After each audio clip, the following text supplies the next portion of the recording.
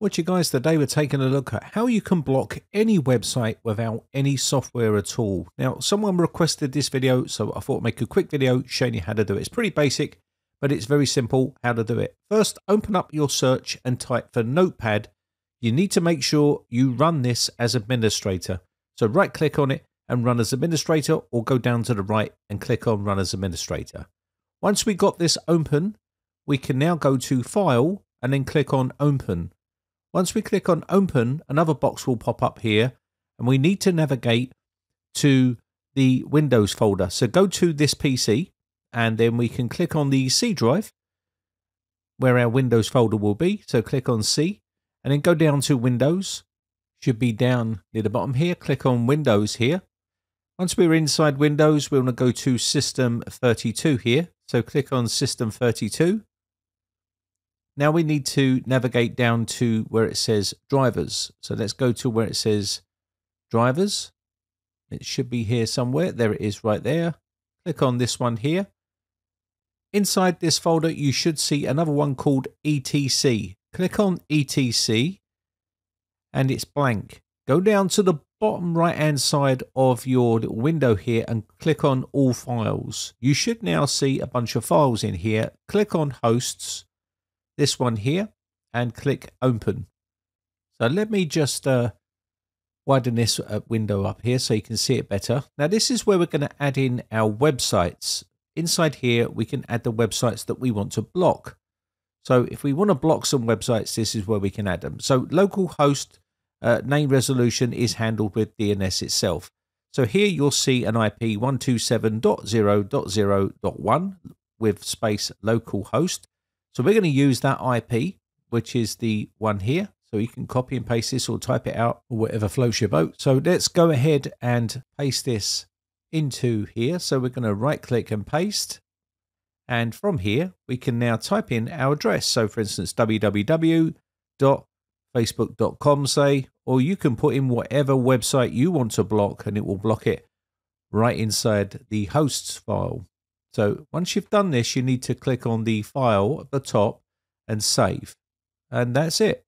You can now add in as many sites as you want to be blocked on that machine. Now, obviously, if you're trying to stop people from gaining access to certain websites, there's many other ways of going about doing this. This is probably one of the easiest ways if you're not tech savvy. So all you need to do here is just block it just like so.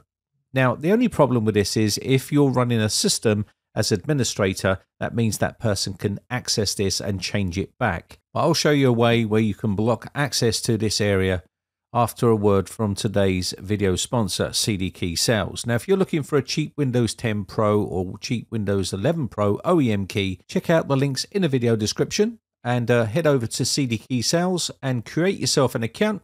Once you've clicked on the Buy Now button, add my promo code B R09 and apply this to your order and you will get a 30% discount on all your purchases.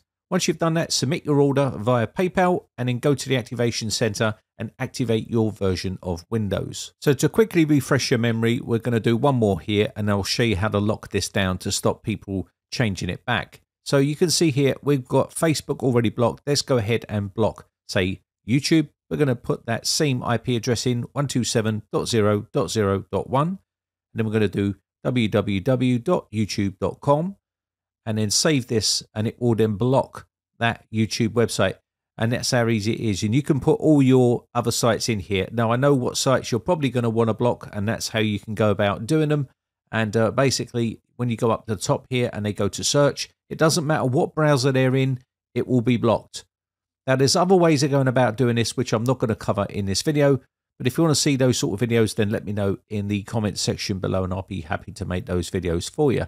So let's go ahead and talk about how you can block access to this and stop people from changing it. Well, you would need to be running that account as a standard user and not as administrator. Windows by default will give that user account a administrator privileges and that's not what you want. And they can gain access to the C drive and a bunch of other things inside here, which you don't want to do. So you want to run this as a standard user. If you want to change it as an administrator here, you can go into Group Policy Editor if you're using Windows 10 Pro or Windows 11 Pro and above. Go to User Configuration, Administrative Templates, Windows Components, and then go to File Explorer. Inside File Explorer, you can now navigate down to the bottom here, and we're going to be looking for Prevent Access to Drives from my computer. Double click on this, and this will open up another window. Enable that feature, and then you can restrict what drive it is. So for instance, the C drive only, and then apply this. And when they're using their PC, they will not be able to gain access to it. So you'd need to go to here, and you can see the operation has been cancelled due to restrictions by your administrator. So setting up a standard user account would stop access to this area as well. And also group policy, you won't be able to get access to those because they're administrative privileges. And if you've got a lot of unsavory sites that you want to block, then that is where you can block them. There's quite a few other ways I would do as well. You can do things via DNS, and you can also do things via other methods and other software as well. If you want to use software, there's plenty of other options available out there. If you want to see more videos on that sort of stuff, then let me know in the comments below, and I'll be happy to make those videos for you.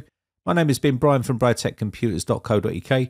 Just want to say a quick shout out to all my YouTube members who joined my YouTube members group. I really do appreciate the support. Got some new designs in my merch store, so check out some of those links in the video description. Have a lovely weekend, and I'll catch you in the very next video, or I'll see you on the Discord server for a chat. Bye for now.